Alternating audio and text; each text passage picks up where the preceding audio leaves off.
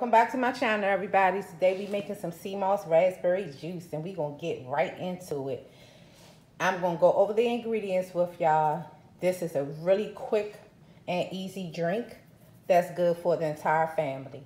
The first thing you're gonna need is 2 tablespoons of Seamoss. Get you a 4-cup measure. If you don't have it, just measure out 6 cups of water. You're gonna need you a funnel, some agave, some spring water, naturally. 2 cups of raspberry. You need a bowl and a little strainer, and then we have a glass of ice right here. And the first thing we're gonna do, we're gonna add our raspberries. And then we're gonna add our Seamoss. Let me get that out of here.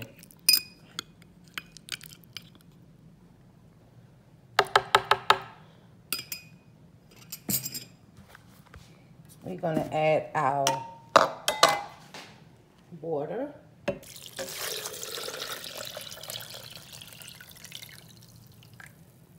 can sweeten it to your taste. I like mine's pretty sweet, so it just depends. You can taste it to see if you like it. If not, you add some more. And then we're going to blend this up.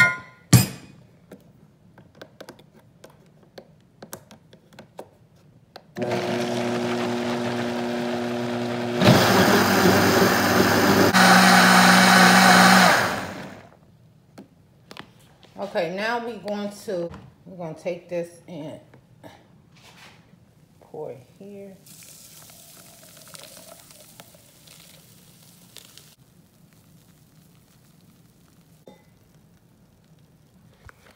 Then we're going to take our pitcher,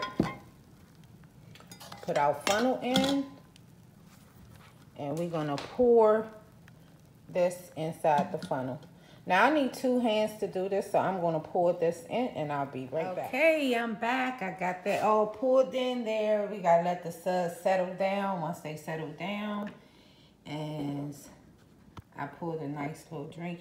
This is optional. You can add some lime in it if you want. Let's get the seeds out. Put some lime in here.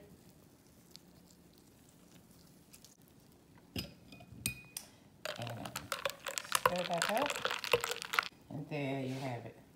Let's give it a taste. That is so delicious.